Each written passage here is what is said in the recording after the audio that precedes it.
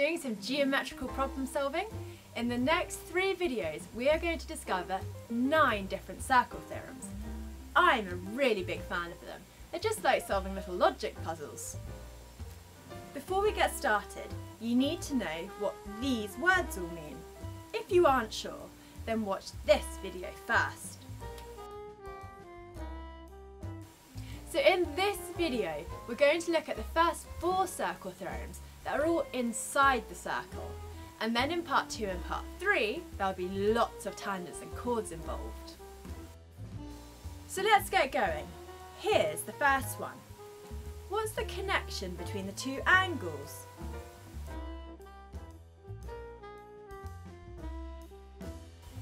Hopefully, you can see that the angle at the centre is double the angle at the circumference. That's the first theorem. Sometimes this theorem can be a little disguised. See what happens when I move point B around.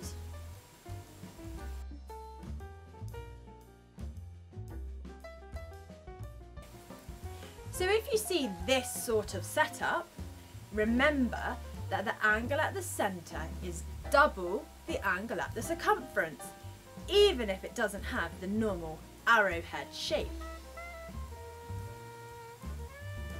So here's theorem 2. We have a semicircle. What do you notice about the angle?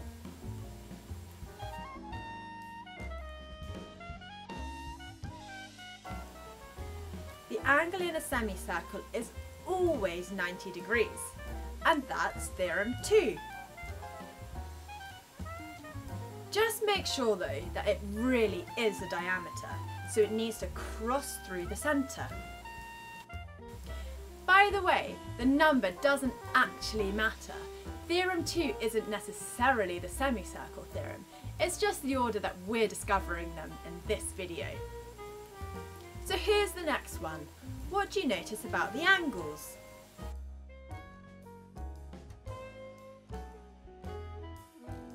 We describe this one as angles in the same segment are equal.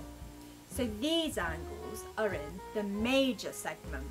But we can also describe this theorem as angles subtended by the same arc are equal. You may like to remember it as a bow tie shape, but you do need to use the key words segment or subtended by the same arc. You choose which one you think is easier to remember. So with 3 theorems down, here's the last one for part 1. What type of shape is it and what do you notice about the angles?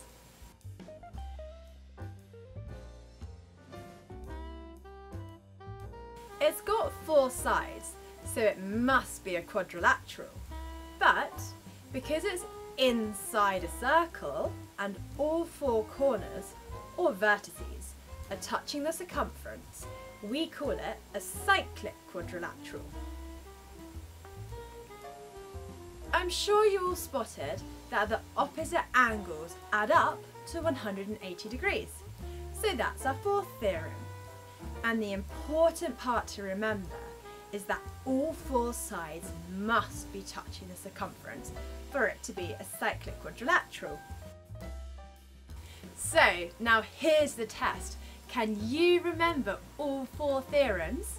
Pause the video, jot them down and click play when you're ready to check. Make sure you use the correct terminology.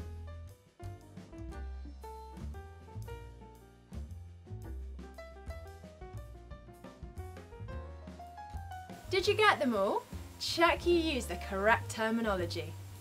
So here are 3 questions for you to do using your new circle theorem knowledge. Pause the video, find the angles and click play when you're ready to check your answers.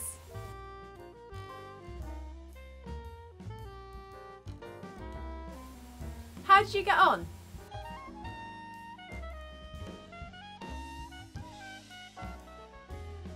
So, there we have the first 4 circle theorems. Watch part 2 and part 3 to discover 5 more, which involve tangents and chords and take us outside of the circle.